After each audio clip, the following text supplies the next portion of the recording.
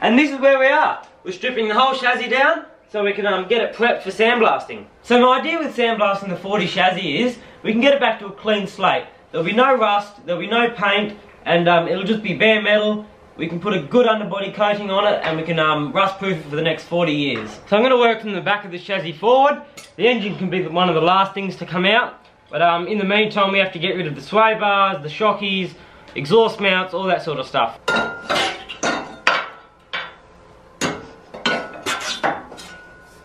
You know your shockie's gone when you can do this.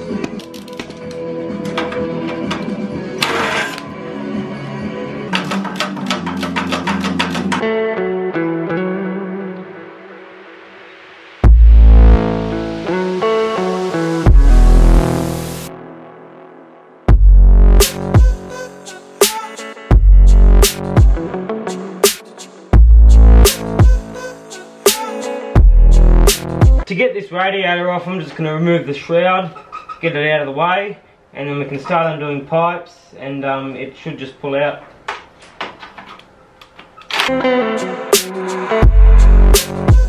Those bolts also hold the radiator on, didn't realise that. So we'll undo some pipes, drain the coolant out, and then pull it out.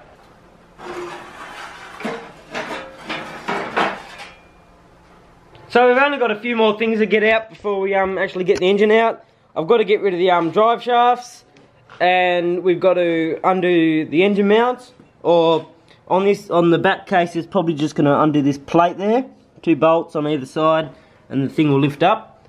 Engine mounts on the front, the radiator holder, which is in pretty good nick, and I think that's about it, and then we can lift the engine out. So I've gone and borrowed the engine crane from work for a day or two, so we can get this engine out of the 40 and put it on a few tyres.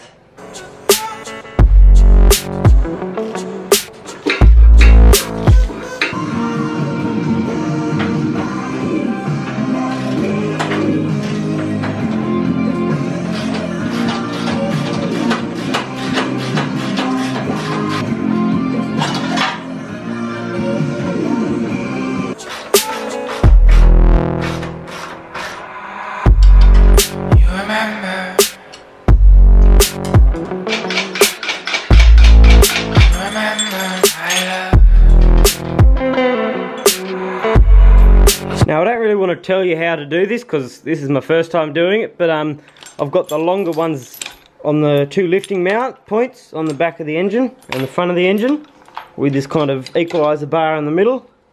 It's on the 1.5 ton mark, and now we'll just jack and see if everything pops, and I'll just send the chassis out and put it under my 2 tyres here.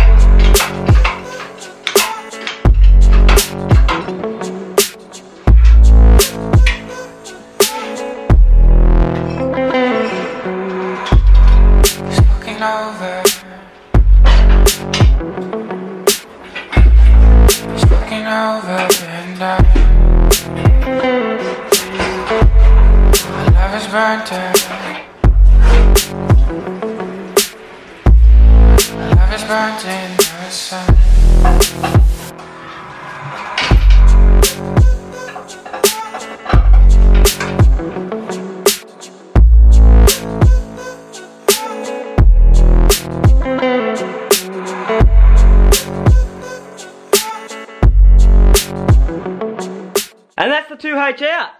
It was pretty tricky trying to get it levelled on the tyres here. That took probably a good half an hour to get that done, but we got it out. It's pretty sturdy now. It's not going to go anywhere for the next month or two anyway, so now the chassis is all ready for sandblasting. We'll just take the engine mounts off. Well, we're ready to send it off to sandblasting. That's the 40 on the car trailer. We'll give it a trip up to the sandblasters, then come get it later on in the week.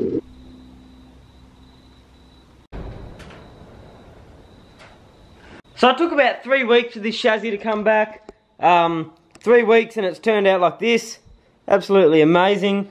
In the next few episodes we're probably going to get started on putting everything back on and fixing up all the other brackets that a few brackets that go under there, and then we'll start digging into the diffs, digging into the engine, and start coming together then.